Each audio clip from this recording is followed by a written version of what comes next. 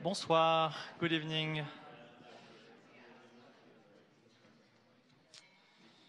Yes.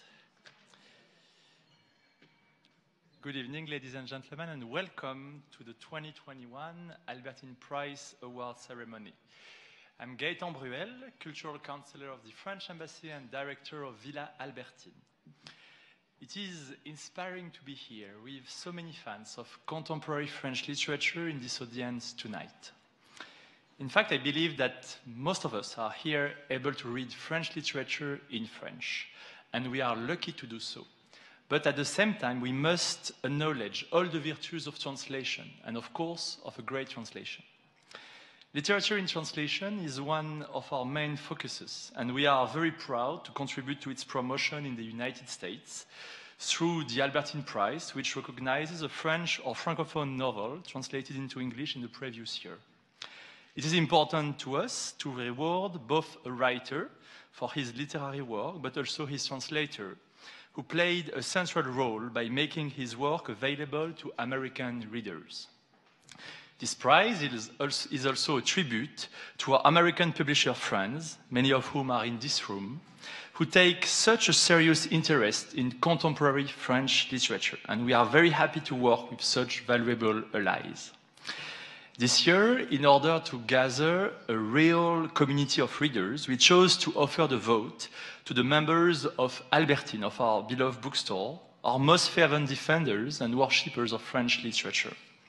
For this 2021 edition, our selection committee nominated 5 novels with distinctive literary styles, written by a diverse roster of authors who show the breadth of the French and Francophone contemporary literary scene.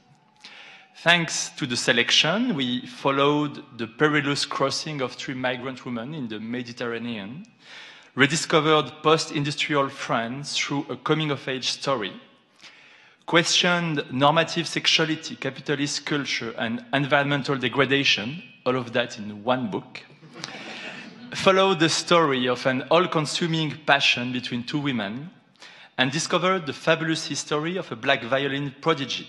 What a great program of works. After a month of discovery and exchange around the books, our members made their choice, which we will soon discover. But before they present the award to the lucky winners, I am honored to welcome tonight our distinguished co-chairs of the Albertine Prize, Rachel Kushner and Daniel Mendelssohn. Rachel Kushner, we are very honored to have you with us today as the co-chair of this award for the 2nd year in a row. You have been the only writer to be ever been nominated for a National Book Award in fiction for both a first, Telex from Cuba, 2008, and second novel, The Flamethrowers, in 2013. In 2018, the French translation of your 3rd novel, The Mars Room, was awarded the Prix Médicis Étranger. As an internationally acclaimed novelist with a strong attachment to French literature and France, we believe that you are the perfect ambassador to bring awareness to the importance of literary translation.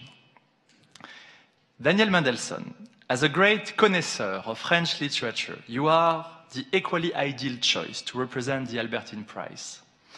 You embody Albertine's mission through your promotion of contemporary literature as editor-at-large of the New York Review of Books. And thanks to your work, many French authors have had a prominent place on the American literary scene, and for that we are all grateful. But above all, you are a great writer, acclaimed both in the United States and in France and beyond. In France, all of your books have been published by Éditions Flammarion. You won the Prix Médicis Étranger in 2007 for the French translation of your book The Lost, A Search for 6 Million. And in 2020, you released the very poetic, the extraordinary 3 Rings, A Tale of Exile, Narrative and Fate, which is truly an ode to French literature. Thank you both for being here today and for being valued partners of the Albertine Prize. I would like also to deeply thank our 2 winners for making the trip to be with us. And don't try to identify who I'm looking at. Let's wait a few minutes. We are very happy that you are here tonight to celebrate your book. And I would like also, of course, to acknowledge the other 4 great authors of the selection, whose books really delighted us. as well as their talented translators. And as a final note, please allow me to thank those who made this prize possible. I would like to extend a very warm welcome and sincere gratitude to our co-presenters, Van Cleef and Arpels, who have been our most committed partners since Albertine's creation a few years ago. Thanks to you, a $10,000 prize will be shared between the winning author and translator. And it is a pleasure and true privilege to work with you, to have your support in this endeavor and in many others. I would also like to thank the New York Review of Books, our media partner, for their support throughout this project. It was a pleasure working with you. A special thanks to Daniel Mendelsohn, our main ally in this partnership between NYRB and Albertine, which we hope will continue after this prize with many events to promote the best of French literature. And naturally, last but not least, the Albertine Prize would never have been possible without the Albertine Books Foundation. And I would like to warmly thank each one of our board members, starting with our beloved chairman Alain Bernard, alongside a wonderful team at Albertine and at the book department. I will now give the floor to Julie Cramp from Van Cleef & Arpels, and then to our co-chairs, Daniel Mendelsohn and Rachel Kushner, who will present the prize to the winning author and translator. Thank you very much for being with us, and I wish you all a wonderful ceremony. Thank you.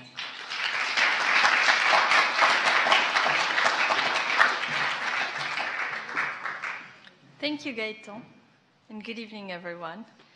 I'm Julie Cramp, the Vice President of Marketing and Communications for Van Cleef & Arpels Americas, and I am thrilled to be here with you in person, finally, and not digitally like last year. I hope you can hear me well and not too loud. It is truly our privilege and honor to be here tonight and to support the Albertine Prize. Ever since its founding in 1906 and until today, Van Cleef & Arpels has made it a priority to support the art and culture on both sides of the Atlantic.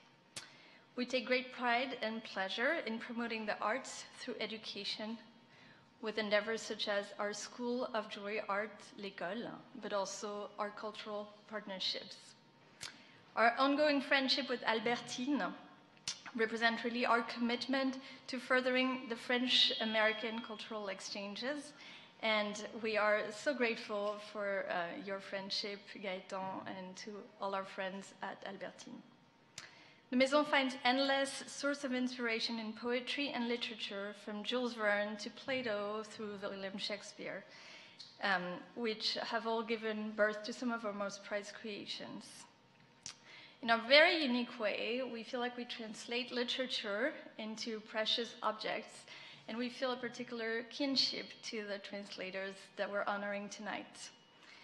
We're very proud of our enduring partnership with Albertine, and we do treasure inspiring works and authors.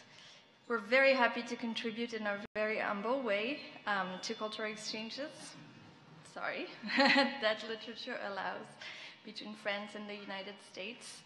And we're delighted to toast tonight's finalists of the Albertine Prize. So on behalf of Van Cleef & Arpels, I look forward to many more works of art created and celebrated through Albertine. And I will now introduce Daniel Mendelsohn and Rachel Kushner to come and present the prize. Thank you.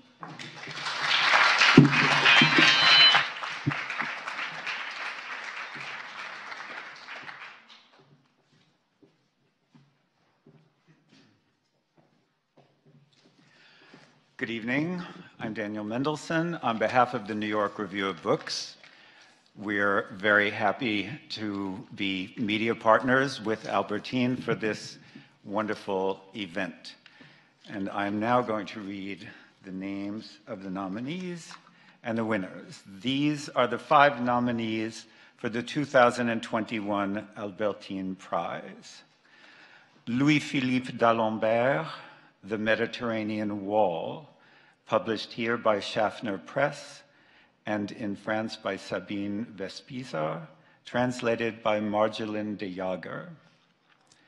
Pauline Delabroix-Allard, They Say Sarah,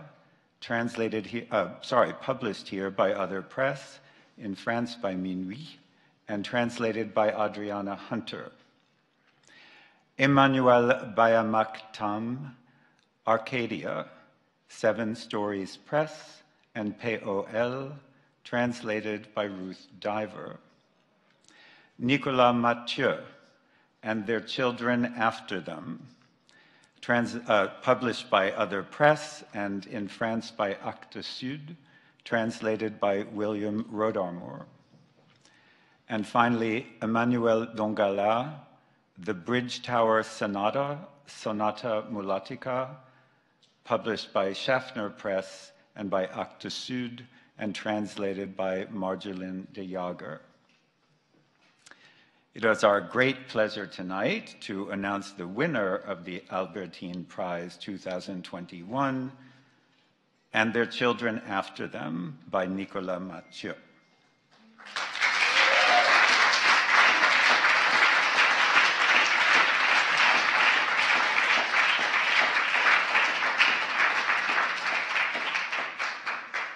This is how we choreograph it, and I will announce the prize is shared with the translator of Nicolas Mathieu's amazing novel, and that's William Rodarmor, who's also here. Yeah.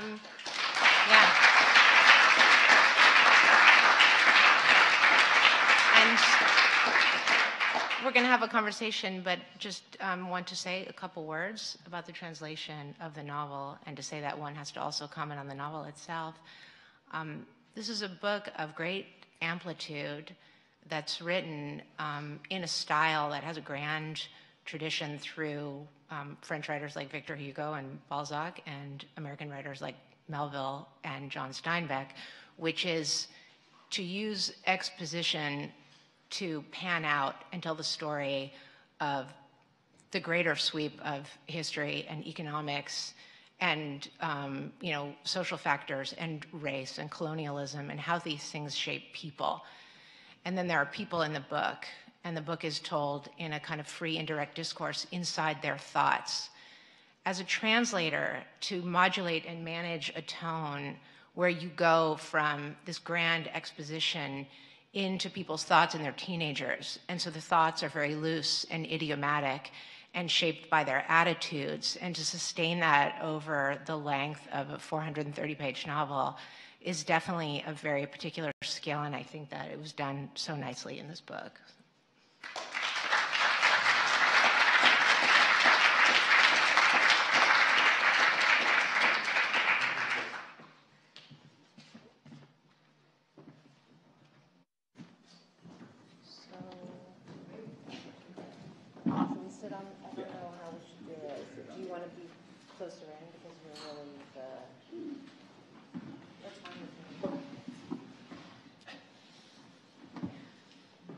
Bonsoir. I'm very glad to be here. I achieved maybe a good book, but I didn't achieve to learn English very well when I was a kid. So I'm gonna switch in French. Merci à tous pour cette invitation et pour ce prix. Je voudrais remercier naturellement le jury, Rachel Kushner et Daniel Mendelsohn, bien sûr. Je voudrais remercier évidemment William, qui a traduit ce livre, qui n'était pas une mince affaire, parce qu'il y a des problèmes de traduction qui se posent entre la Lorraine et Paris pour ce livre. C'est-à-dire que chez moi, je ne suis pas toujours très bien compris. Donc j'imagine que pour le porter jusqu'ici, ça a causé quelques ennuis.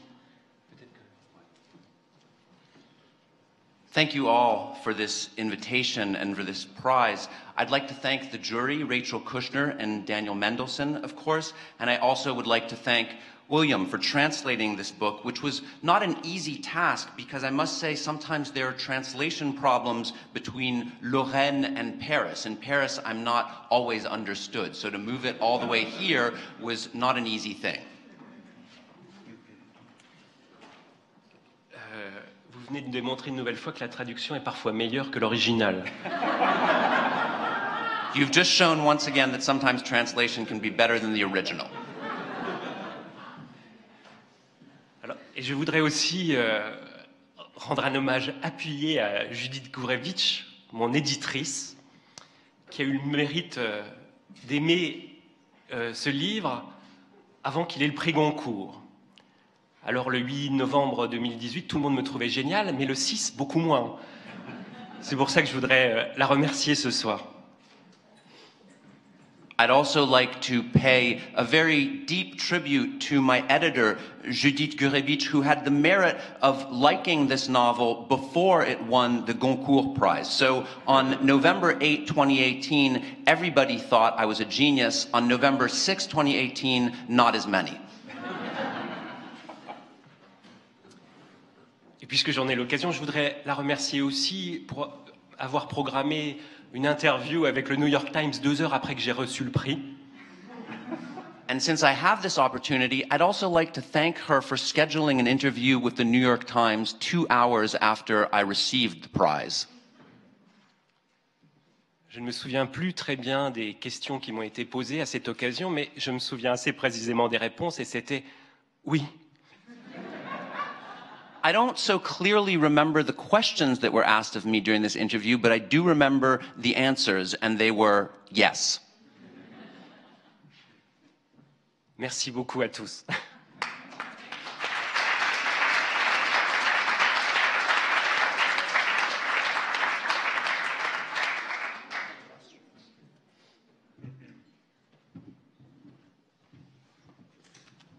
Good evening. I'm William Rodarmor. I am here because Nicolas Mathieu is a writer of genius and a very forgiving one. Every translator dreams of getting it right, and we often do, but not always. And when we don't, we're sorry, and we just hope nobody notices.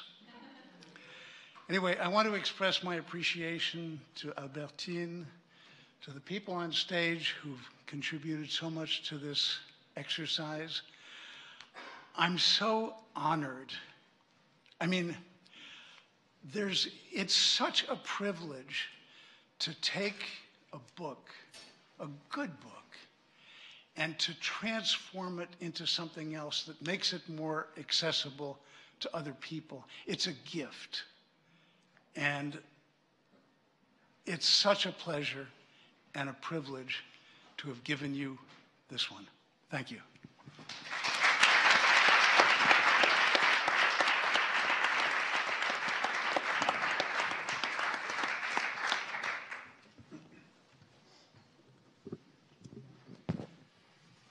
So we are going to have a little conversation about this wonderful book, and we'll be working with two Nicolas, as I understand it. Both of them will be talking.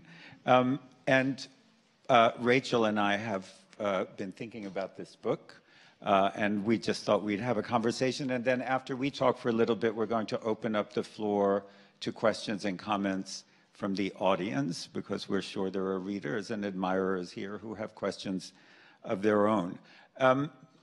This is a book that, as Rachel has already suggested, participates in a great tradition of French literature. And actually, I was thinking quite often as I read it, I'm aware that there's a new TV adaptation of Germinal right now, and I was thinking often of that book too while I was reading this one. And I guess my question is, it tells a story of a region that certainly many American readers won't be familiar with.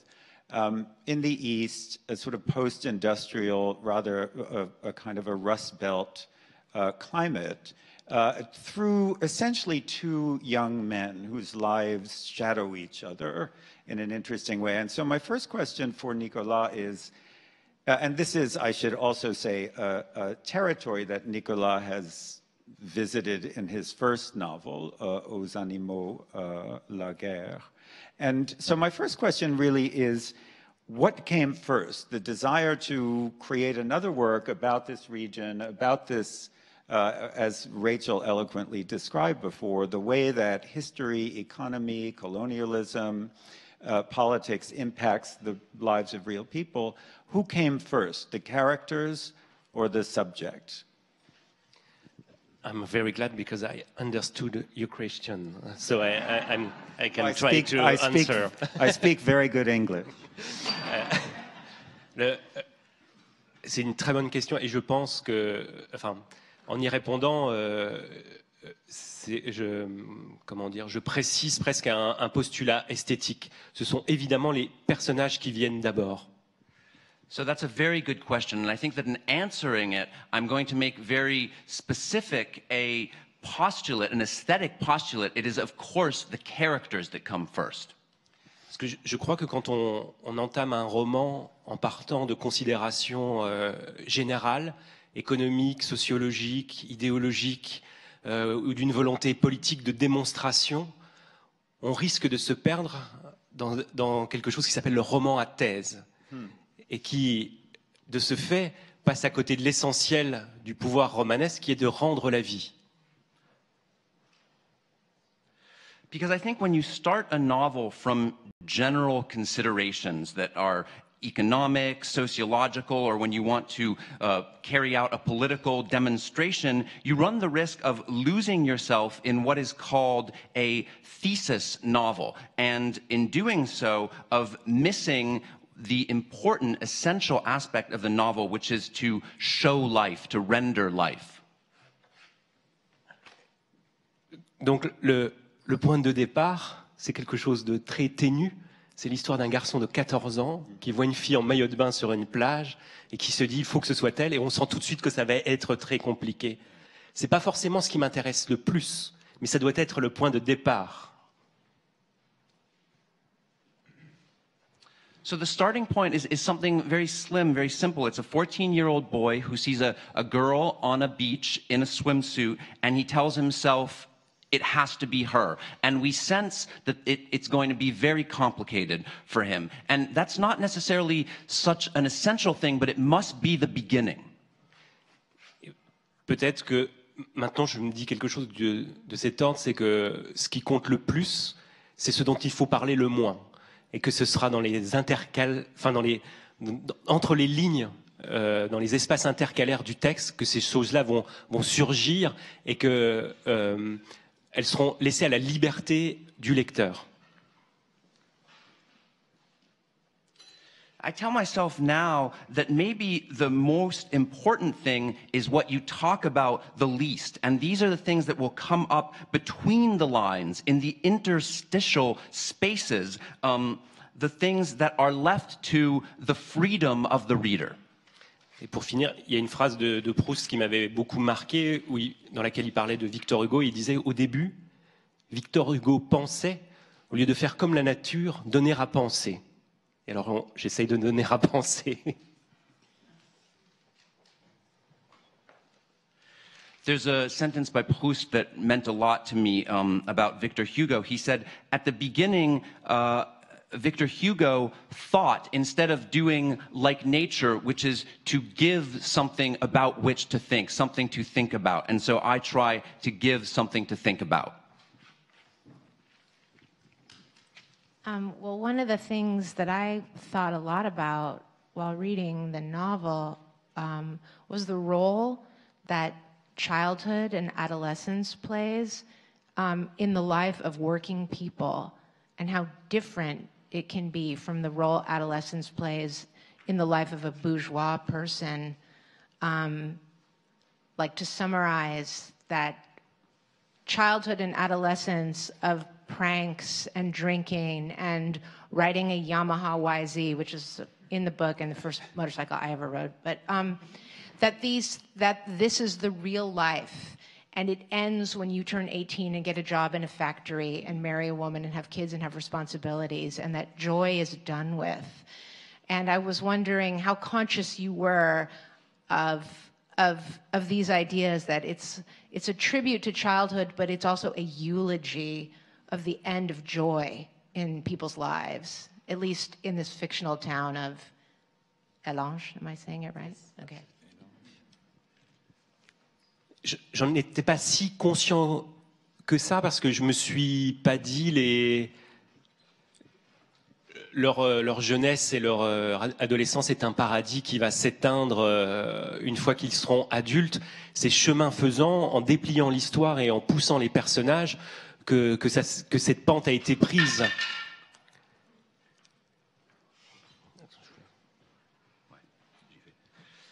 Well, I wasn't so conscious of that. I didn't say to myself, their youth is a paradise that will be extinguished once they are adults. It's as I was going along, and it's by pushing the characters that direction started to be taken. Mais c'est vrai que c'est ce que raconte le roman, et en me parlant de ce roman, on m'a dit récemment, on m'a rapporté une phrase de William Rodarmor qui dit peut-être que la vie n'est qu'un processus dans lequel on échange des espérances contre des souvenirs.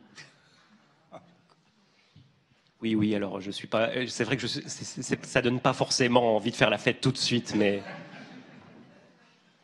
So it's true, that is what the novel talks about, which makes me think of something that was said to me about my novel recently, which was something that, it was a quote from William Rodarmor, who says, maybe life is a process in which we exchange hopes for memories. It's true that doesn't really make you want to go and party right away, but...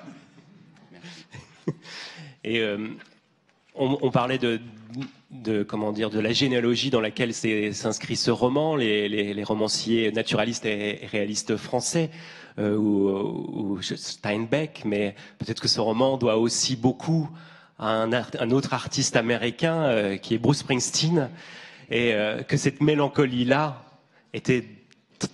je l'ai aussi emprunté à la chanson The River, qui raconte aussi l'histoire de toute une existence et qui revient sans cesse à cette rivière, comme l'histoire des personnages revient toujours à ce lac au milieu de la vallée.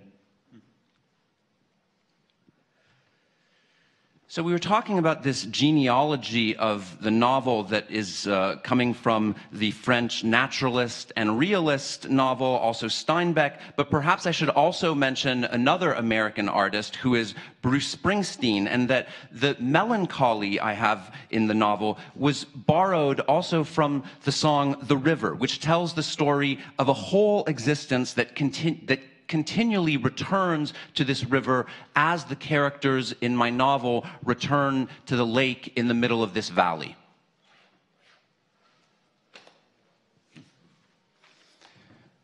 One of the remarkable things about this book, it's a dense and rich story about people who do seem to lose hope to a certain extent, whose dreams are crushed in some way. And yet don't worry, I'm actually going to be selling this novel, and yet there are, in the way that Rachel was mentioning, these evocations of these very intense pleasures, aspirations, joys, fantasies, dreams, is a kind of counterbalance to the realities that eventually overwhelm a lot of the people. And I just wanted to ask you to comment on sort of how I just admired on the level of the writing, the way that you balance these two aspects of these people's lives. There's no sparing of the reality of how these people live and what life does to them. In fact, towards the end of the novel, a character says something like, I feel like I'm a castaway, a stowaway in my own life. And I was just interested in the way that you sort of, as you wrote it, how you negotiated these two modes, which one feels very intensely. There are some incredible moments in the novel of just sort of pure adolescent joy. And I was just wondering what it was like to sort of be, and two, I have to say, world historical sex scenes. And just how you sort of balance that in the writing of it. Alors effectivement, tout le roman s'articule autour de ces deux forces contradictoires. D'une part, l'inertie et le couvercle qui pèse sur ces gens, sur cette vallée, qui s'incarne dans ce lac noir et qui attire toute la vie autour comme un trou noir, justement. Et puis, le désir, l'appétit d'exister qui habite les personnages et qui chacun essaye de s'arracher à son sort sans cesse. It's true, the novel is articulated entirely around these two contradictory forces. On the one hand, this inertia, the lid that is coming down on these people and the entire valley, and that's embodied in this dark black lake that seems to suck life towards it like a black hole. And on the other, the desire to exist and to tear yourself away from this. Je pense que le grand allié que j'ai eu dans cet effort d'émancipation par rapport aux forces qui s'exerçaient sur les personnages, c'était les corps. Alors non seulement l'éveil des sens qui qui s'attache à qui va avec l'adolescence, mais aussi de rendre présent au lecteur toutes les sensations liées à l'été, les odeurs, la chaleur, etc. Je pense que quelle que soit la difficulté qu'on puisse éprouver à être, on peut toujours se réjouir d'avoir un corps pour éprouver.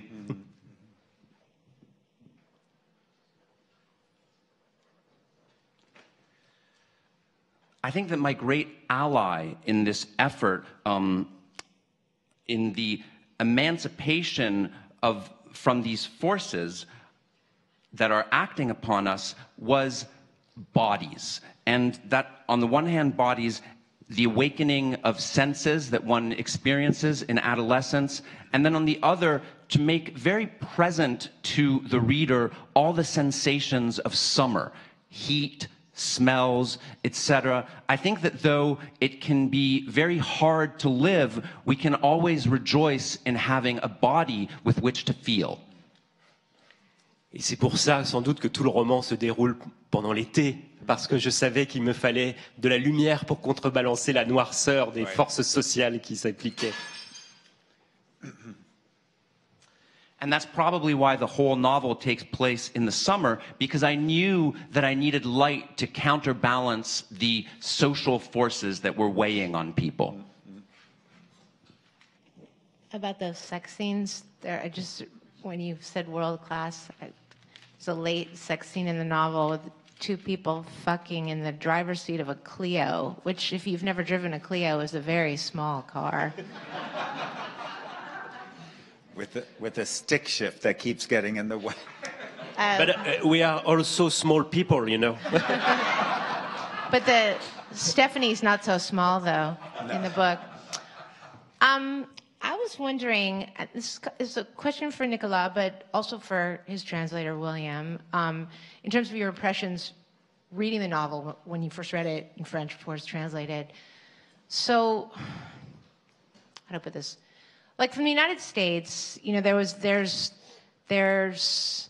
the event of the publication of your book and winning the Prix Goncourt, and there's the phenomenon of my friend Edouard Louis writing books about the North, about the area that he comes from, and this what seems from far away like a sudden French preoccupation with fascination with novels that take into account the inner lives of working class people in France and the way that they've been shortchanged, and a look at these books and hoping that they'll go some way to explain the total hatred of people like Emmanuel Macron, for instance, and the phenomenon of the Gilets jaunes, and et cetera. But like reading your book, I was thinking, in film, we're more familiar with having heard from people outside of Paris. You know, like Bruno Dumont's film, The Life of Jesus. This is like a very, very important film to me, and I was wondering if it is to you. And I was wondering also if literature is kind of behind film in a way, in terms of capturing a more diverse set of people's lives, because it's so based in Paris. But I don't know. Tell me, and also after then, William, do you want to talk about your impressions when you first read the book in French? Alors oui, effectivement, Bruno Dumont, il y a un avant et un après dans ma vie. C'est-à-dire que j'étais étudiant en histoire, j'ai vu l'humanité, Et l'année suivante, j'étais étudiant en cinéma. Donc, ça vous donne une idée d'à quel point il a influencé à la fois mon travail et mon envie de créer. Enfin, voilà, si tant est qu'on puisse dire ça. Lui, Piala et d'autres qui ont effectivement ont ce souci de montrer la réalité brute. Pas seulement, mais de faire ça, de rendre ces réalités-là.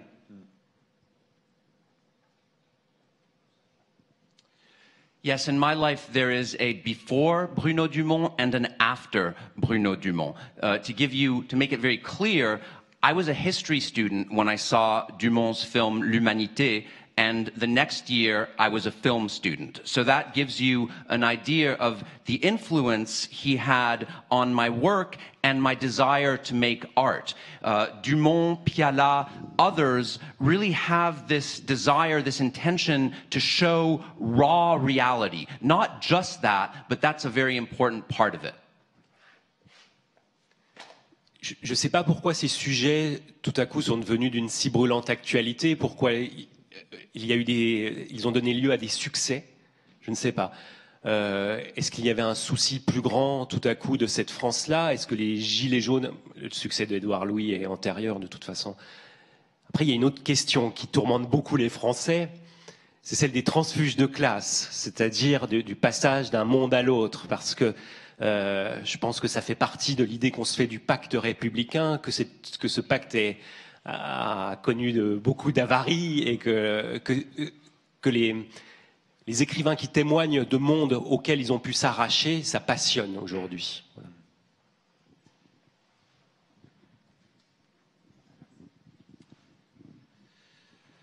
I don't know why these particular subjects seem so intensely contemporary and important nowadays, and why these kinds of works are having the success they're having now. I really don't know, and how that echoes with the Gilets jaunes movement. Anyhow, Edouard Louis' success had come before the Gilets jaunes. I think there's also something there about the very important idea in France of moving across class lines. This is an idea that's very important to us as being part of the Republican pact, and that troubles us a lot. So writers who deal with characters who are able to tear themselves out of their class have a real resonance, or are very fascinating to people.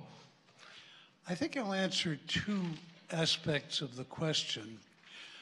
One of the things that I found compelling about the book when I encountered it was this hothouse in which the characters exist.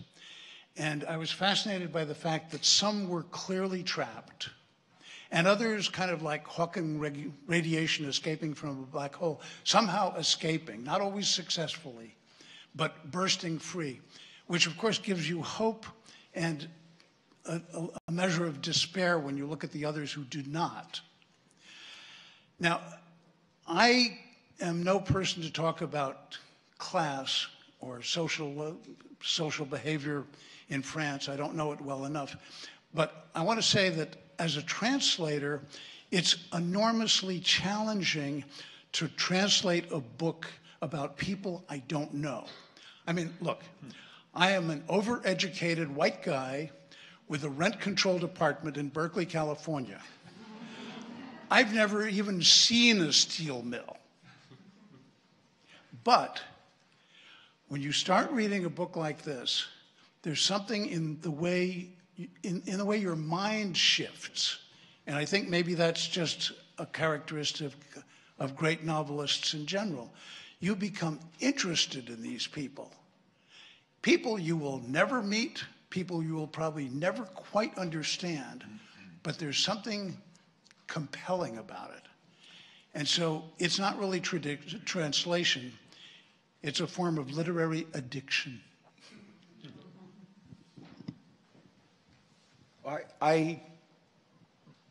I want to make sure, it's just very frustrating because there are things I want to say, but I can't say them because I don't want to give away the end of the novel. Particularly relative to this idea of moving from class to class. I mean, I will say that this, without, I hope, giving too much away, that this novel seems to me to set itself against a certain tradition of particularly 19th century novels. One thinks of Illusion perdue, for example, you know, where of the grand success story of the boy from the provinces who comes to Paris and makes it. And in fact, what's interesting about this novel, I think, is that Paris is sidelined completely in this novel. It's the place where people don't have any fun, you know, basically. And I think that's so interesting. You know, was that conscious? You know, Paris has a very, I think, almost comic role in this novel. And I was just wondering, was that, I assume that was deliberate. You know, everyone dreams of being, and in fact they say, oh, you know, then they'll think I'm a Parisienne or a Parisien. But you seem deliberately to keep cutting that off. Oui, en tout cas, je savais qu'il y aurait un rapport d'attraction-répulsion avec cette ville. Et Anthony comme Steph s'y rendent. Et tous deux, ils vivent des expériences cuisantes. Voilà. Yeah, I knew there would be an attraction-repulsion relationship with that city, and both Anthony and Steph go there and have humiliating experiences. Finalement, on pourrait dire que ce sont des anti-Rastignac. C'est-à-dire, eux, ils ne disent pas « à nous de Paris », ils disent « Paris nous a eu ». Ultimately, you could say that they are anti-Rastignacs. They can't say Paris will belong to us or we will have Paris, but Paris got us. Et qu'est-ce que je voulais dire? Non, j'ai perdu le fil. Non, écoutez. Go ahead if you have a question. So this book does sort of follow these two young men from 1992 to 1998. But to me, some of the most wonderful things about this book are the adults, the parents, the aunts, the uncles. I can't remember reading a more gripping and persuasive account of middle-aged people who are already, you know, sort of at the end point of the trajectory that Rachel described before. There's this sort of the sense that adolescence is where you have all your fun, and then the dreariness sets in. I was just thinking, who are these people to you? They seem so unbelievably concrete. The mother and the father. You know, I started by asking, do you start with the characters or the thèse, you know? But I almost want to say I think that you started thinking about the parents before you thought about the boys. Alors, non, et ces personnages-là se sont développés presque malgré moi dans le fil de l'écriture. Il y a beaucoup de choses qui se produisent dans un roman, en tout cas de la manière dont moi j'écris, qui paraissent délibérées et ont fin de les avoir décidées et qui finalement se produisent au fil de la plume, en dépliant l'histoire, en poussant les personnages. Et les adultes ont pris beaucoup de poids à mesure que j'écrivais.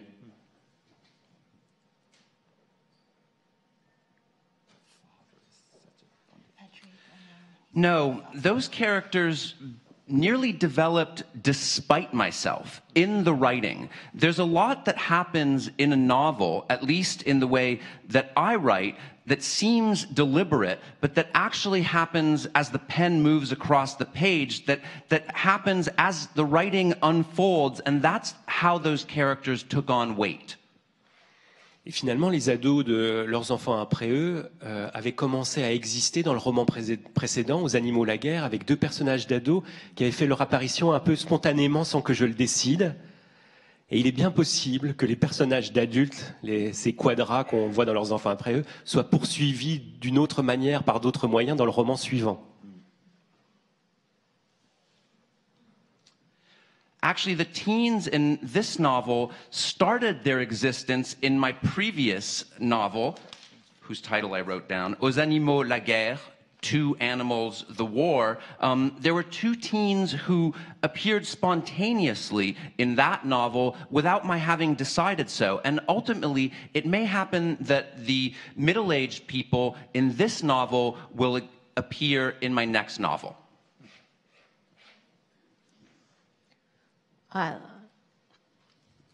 Two questions. I guess I'll start with Nicolas, and then I have a question for the translator. So in terms of setting this book in the 90s, it really maps onto what I think of as like the real shift into finance capital and the way that it has determined many outcomes for many people globally. But as I'm reading the book, I'm aware of, for instance, 2005 in France, you know, with the revolts in the banlieue. And I'm aware of 2006 with the CPE, et cetera.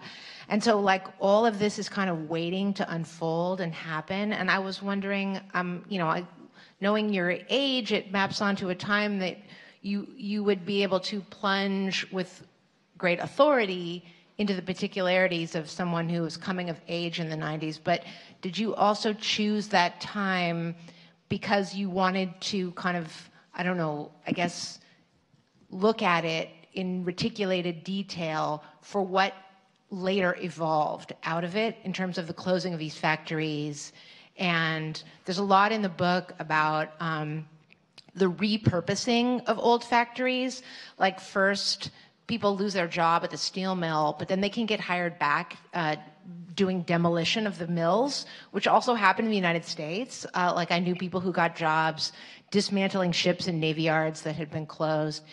And then there's like this funny stuff about kind of, you know, like the revitalized waterfront phenomenon and the shopping mall and the way you're supposed to be retrained for new work without any of the former work guarantees that were kind of part of the contract of French citizenship.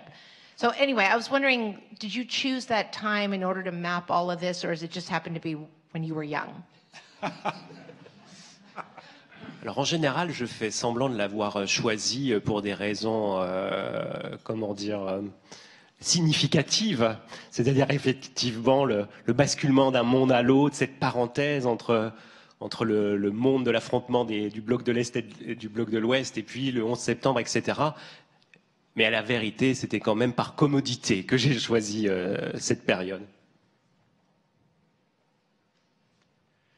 In general, I pretend that I chose this period for significant or meaningful reasons. This kind of interlude, this shift from one world to another, when you have the interlude from the end of the conflict between East and West to 9/11, but the truth is that I really chose it out of convenience. Je savais que je voulais parler de l'adolescence, et si j'avais dû situer ça de nos jours, toute l'économie amoureuse du roman aurait été changée parce qu'il y a 400 pages de vie adolescente et pas un seul écran.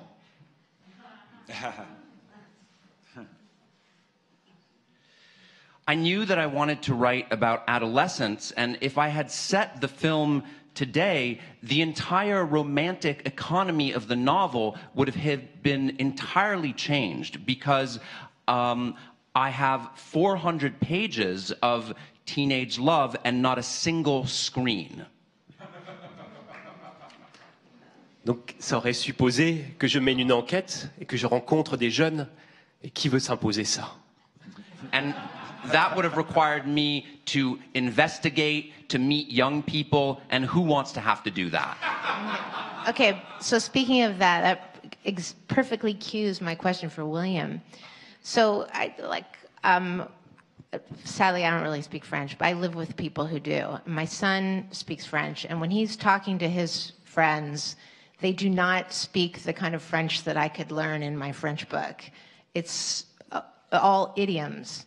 So in translating a book that has the thoughts of teenagers that are very much shaped by the social world they live in with their friends, like even when you're alone, the thoughts that you're having and that are rendered so believably in this book have a tone and attitude that, you know, it's teenage world.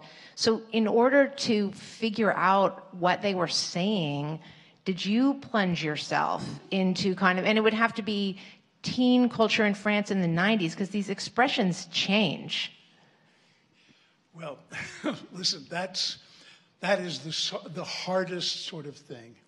I mean, the other hard things are jokes, and the other ultimate hard thing, of course, is sex, because none of it translates very well. I tend to think sex is probably better in French, but I don't know.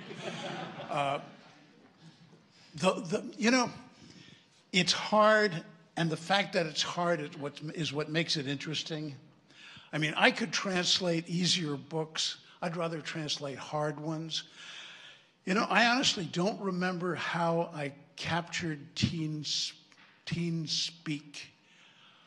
I was very flattered. I think the Los Angeles Review of Books complimented the translation on its teen sociolect.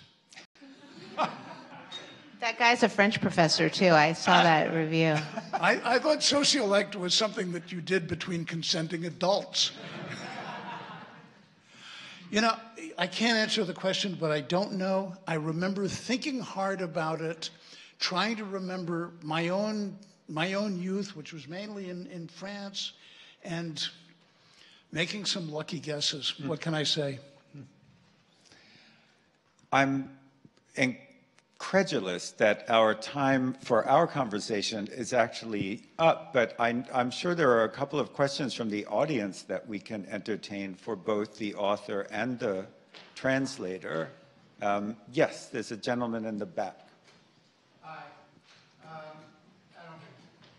Thanks. I'm eager to read the book because I'm always interested in learning about people in other situations, socio-economic ones that you're writing about.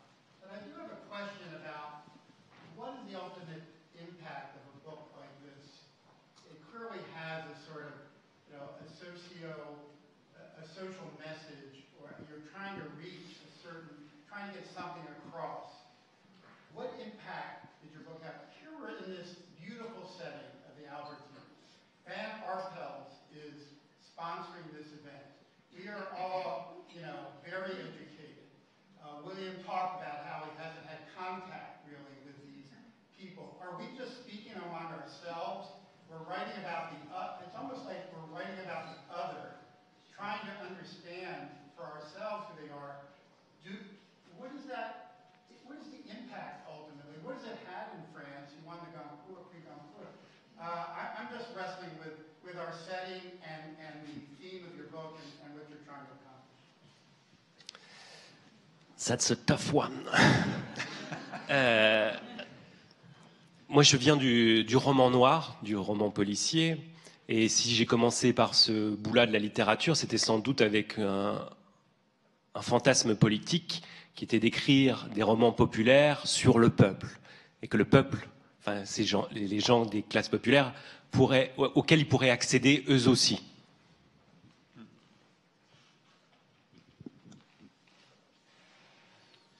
Well, I come from the detective novel, and if I started with that, it's probably because I had a political fantasy to write popular novels about the people, novels that the people could access. Et quand je faisais des rencontres comme ça avec ce premier roman noir, souvent je disais ça comme un statement. Et une éditrice, un soir, après avoir beaucoup bu, m'avait dit « Vous me faites marrer, vous les auteurs de polar. Vous croyez que vous écrivez des livres pour le peuple, mais vous savez, à la fin, il n'y a jamais que des bourgeois qui vous lisent. »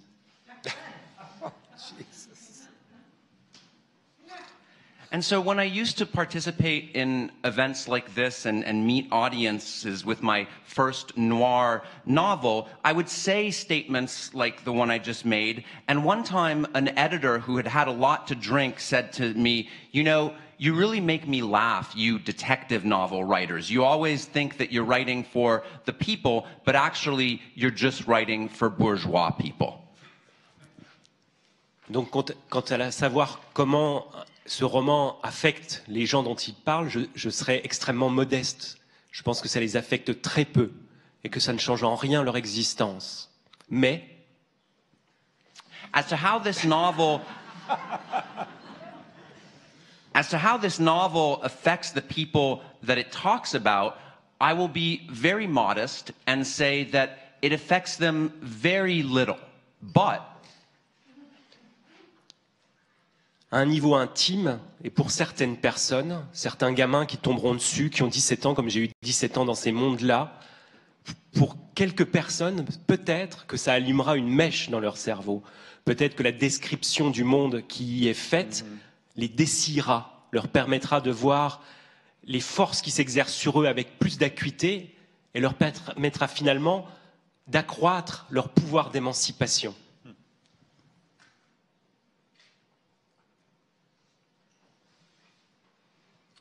But on a private level, and for some kids who may come across this novel, some 17-year-olds who may fall upon it like I did in these kinds of worlds, it might light a fuse in their mind. It might allow them to see more clearly and to see the forces that are acting on them and to increase their power of emancipation. J'interviens quand même assez régulièrement auprès des scolaires, dans des collèges, dans des lycées. Et on sait qu'on ne convaincra pas tous les gamins qui sont là de se mettre à lire, mais il suffit qu'il y en ait un, en fait. Et c'est le même genre d'ambition que j'ai avec ce livre. Il suffirait d'allumer une ou deux mèches dans une ou deux têtes.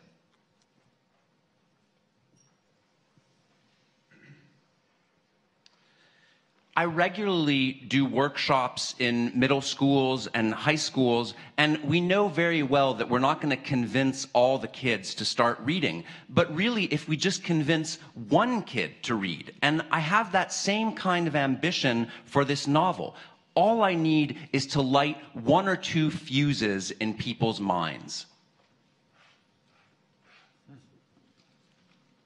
Can I make a comment in response to that question, just quickly?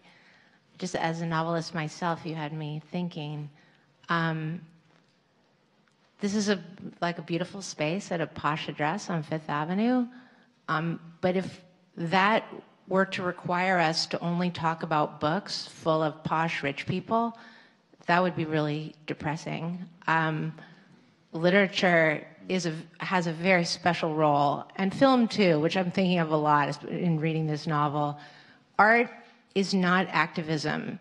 It can include the mechanics of the world and account for certain like class and race differences, but it has a special role in our lives. And if the people who are here tonight are not from, the grim North post-industrial area of France, they can still read a book and have a transcendent experience. And maybe they've had people in their lives who are like the people in the book. The character Patrick is like my father-in-law, who died a long time ago at the old age of 44. So, I think, not to, sound too defensive, but like novels do many things that happen privately and over the long life of the book, because you don't know who's going to find that book and read it and what kind of experience they're going to have.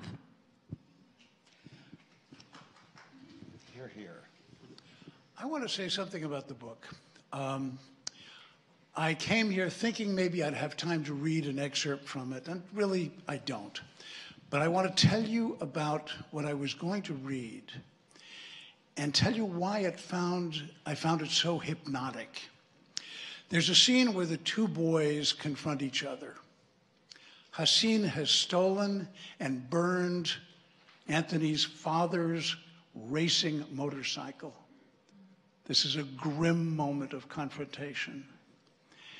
And Anthony steals a scooter, goes up to the projects, pulls a gun out of his backpack, and points it at Hassin. This is a book that is full of moments, but this is the one that I, who know the book somewhat better than Nicolas, look, he wrote it sentence by sentence. I translated it word by word. This was a moment that mesmerized me, because what he does is he describes the moment when Anthony gently puts some pressure on the trigger, decides that now is the time he's going to do it. He's waited. He thinks about what will happen. The bullet will emerge from the muzzle, will hit Hassin's skull in less than a 30th of a second. It'll make a hole about this big, and in its passage will destroy the things that make Hassin who he is. It will exit in a mass of blood and bone. And just then, when I am on the edge of my chair, the scooter that he drove up on stalls. And suddenly, the moment is lost. And the shooting is lost, and the moment is lost, and everything changes. But I swear, and I guess I'm a careful reader, but any reader would find themselves actually hanging in the air, suspended in our disbelief. Bien fait. Thank you.